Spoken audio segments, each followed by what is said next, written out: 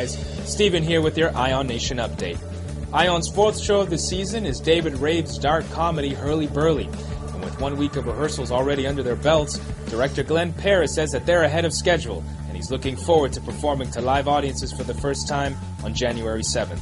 And in Ion member news, company member Dana Hooley flexes her comedic chops in Diversionary Theater's West Coast premiere of The New Century, playing now through January 2nd. Be sure to check back with us every week for your ionNation update.